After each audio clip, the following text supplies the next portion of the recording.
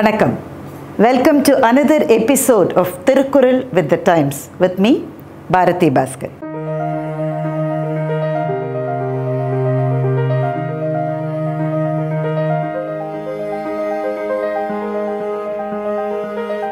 My Periyamma, my mom's elder sister, used to remember all birthdays and all anniversaries of our entire family, friends, neighbors, everybody. She did not need any Facebook reminder pop-ups to tell her whose birthday is falling on which day. Those were days of landline phone numbers, remember? And she had all the numbers in her head. She did not need any contacts list in her phone to remind her about anybody's number. My mom and my chitti, her younger sister, were equally number friendly. They can do 4-digit addition and 3-digit multiplication in their head without using paper or pencil or a calculator. That was perhaps the generation of people who were more number friendly and who were able to remember so many numbers. But today, I come across people who can't even remember their own phone numbers. When I ask somebody for a phone number, they use their phone to call my number and say that this is my number. And these were the days of family members having several numbers, right? So we have scary ways of recording their contacts. I've come across contacts that say mom old, papa 2, wife old, husband India, husband Dubai. So scary ways of recording phone numbers, right? But I was always fascinated with people who were number friendly. I studied in a government girls' higher secondary school, mostly in Tamil medium. And I just can't forget two of my math teachers. Kantamani teacher, who used to give us math brain quizzes and teasers every Monday, first hour, thereby making our Sundays miserable for us.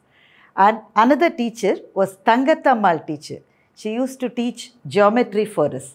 Those were the classrooms which had very, very minimal infrastructure. They were not smart classrooms with TV screens and 3-dimensional figures popping out, right? So when she was teaching us circles, the way she used to draw circles was just by using her sari pallu. Let me demonstrate that for you. She used to keep the chalk piece here and then she used to measure the length, let's say 10 centimeters. This used to be the midpoint of the circle. And with the chalk piece on the tip of the pallu, she used to take the radius and draw the circle, perfect circle. And Tangathammal teacher was very, very passionate about numbers. I read about Plato, the great Greek philosopher. He had a signage at his doorstep which said that people who do not know geometry should not step inside. Not only Plato, but all philosophers of that age were also great mathematicians like Thales and Pythagoras and Plato and others. Tangathammal teacher would have done the same for us. She would have put a board outside the classroom saying, if you do not know geometry, do not step in. Only that she didn't have the powers to do so. Is the current generation losing its power to remember numbers? Maybe because the devices that we use are reducing the natural faculty of our brain to be number friendly. But surprisingly, the devices that we use themselves are completely digital based.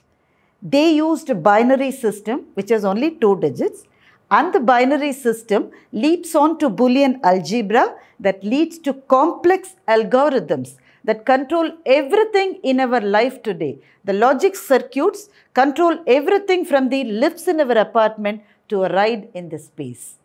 So digits are more important. It's not surprising that we value numbers today, but 20 centuries ago, Thiruvalluvar valued numbers more than the alphabets. Can you believe that? That was the age when knowledge was only in verses. Scriptures were in words and verses. But Valluvar placed numbers ahead of alphabets. He said that when you talk about education, there are 2 fundamental things that you have to have, numbers and alphabets. These 2 are like the 2 eyes in your face. But he placed numbers first. Don't forget that. He said that numbers and everything else, including the alphabets, are like the two eyes in the human face. I'm just wondering, was he able to visualize or foresee the future that numbers will be ruling the world? I don't know, but this is what he said. enba, enai ezhuthenba, ivvirandum, enba, vaazhum, uyirkku. Numbers and alphabets. They are like two eyes in the human face. Looking forward to sharing more thoughts about Thirukkural with you in Thirukkural with the Times every Saturday in the Times of India.